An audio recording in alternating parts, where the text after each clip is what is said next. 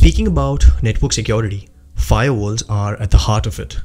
I can go as far as saying that, let's say if you're a network engineer and you have some good networking experience, learning about firewalls and working on firewalls basically means that 60% of your job is done if you're then looking to transition into cybersecurity, primarily network security. In this video, what we'll do is let's look at what firewalls are, how they function, how they operate, and then we'll also look at the different courses or skills that you need to do if you want to be a good network security engineer. Now, if you're interested in knowing mainly about the skills that you need to know when working on firewalls, or even the courses or certifications that you need to do check the description of this video or the timestamps and you can just go to that section. And if you want to just know about what firewalls are first, please stick around. Firewalls are traditionally network perimeter devices, which means that they sit at the edge of our network infrastructure.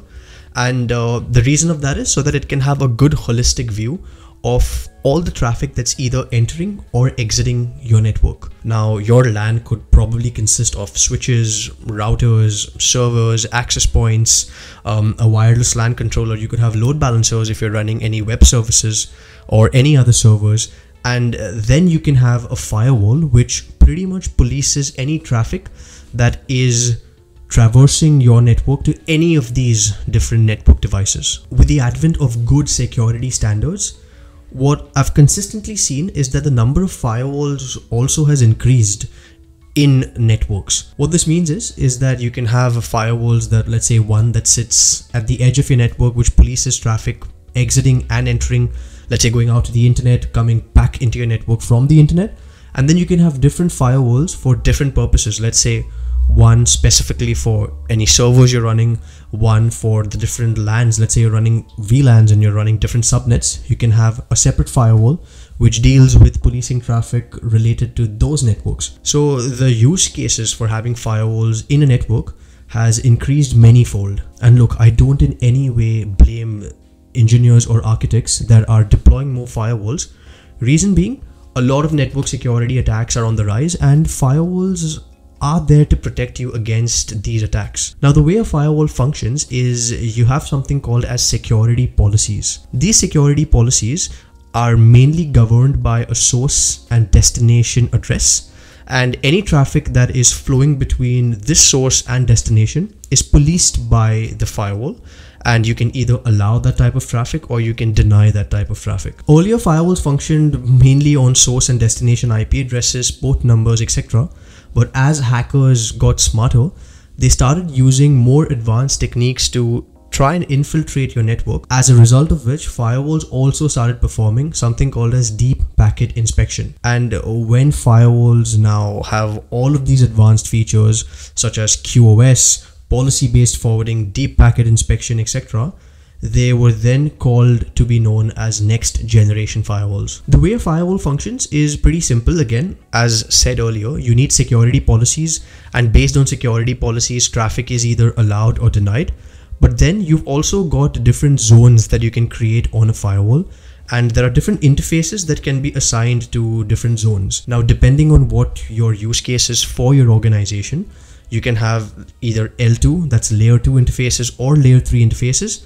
And then these interfaces, as mentioned, can be tied to these different zones, and any traffic entering or exiting the zones can then be policed based on a wide range of options. Again, traditionally speaking, the way these zones function is, let's say for example, you have one zone which is called as an inside zone, which caters mainly to your internal users. The next zone is an outside zone, which caters mainly to your internet facing traffic.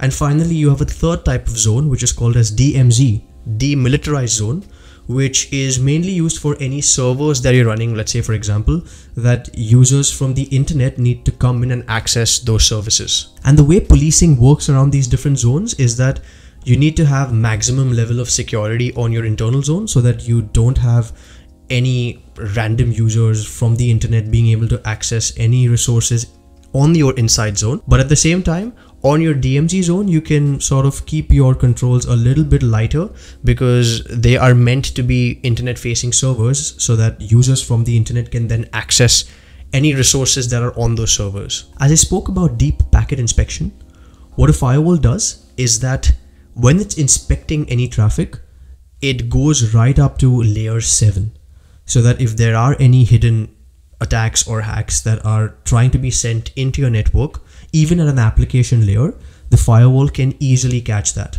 And most of the vendors today, like Checkpoint, Fortinet, Palo Alto, they all do deep packet inspection so that your network can remain secure from any attacks or hacks. Firewalls today also have advanced analytics, which means that it gives you a good picture of your whole network's performance from a holistic view.